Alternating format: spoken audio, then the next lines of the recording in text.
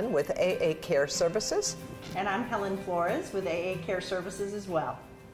And today we want to talk about long-term care insurance. We often come into a home to assess an elderly person, and the family will always say, and how do we pay for this? And that's one of the first questions we ask is, do you have long-term care insurance? Well, and if our seniors were fortunate enough to think about this back in the late 80s, early 90s and forward, then that was a smart investment, because this is where we can help you stay independent in the home, yet have some support in paying for the services. In-home care, the non-medical side of home care, is a private pay scenario.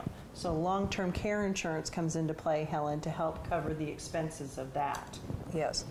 And with long-term care insurance, there are certain qualifications that need to be met. And that word is ADLs. Or what does that mean? What does ADLs mean, Helen? ADLs means activities of daily living, and was developed by a doctor back in the 60s because health professionals were assessing activity tasks that people needed to perform every day, but there wasn't a term for it, or they didn't define what are these activities that we need to perform every day. So like, for example, when I get up in the morning, I get up, I get in the shower, I get dressed, I'll go downstairs, I prepare myself breakfast, I take my medications, I can walk on my own, I can transfer on my own. So these are examples of activities of daily living, or ADLs. So this physician defined the term ADLs, and this is what they use now for long-term care insurance. Or if you're in the hospital or if you're in rehab, the healthcare professionals will assess you in terms of your functional capacity for ADLs. So I think what's important for you to understand is that there is criteria that you have to meet to activate your long-term care insurance policy. And we'd like to review 6 of the common ones that you'll see. Now, each policy is different. Some policies may only require 2 activities of daily living to be assisted with.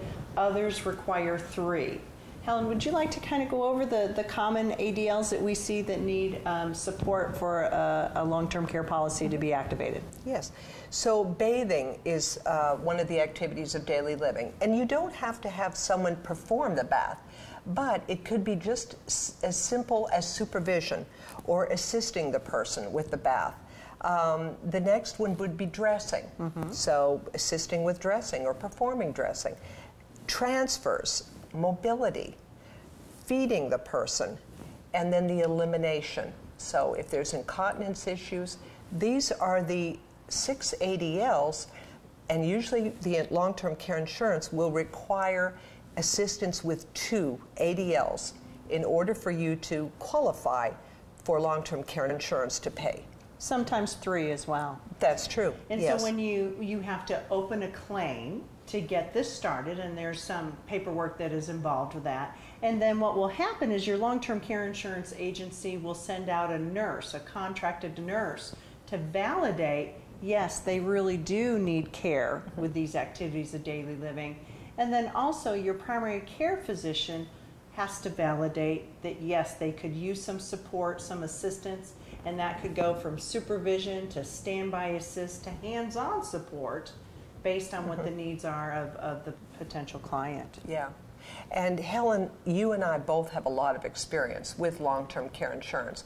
So many times when we come into the home, the children do not understand long-term care insurance, and the elderly client has forgotten about their long-term care policy.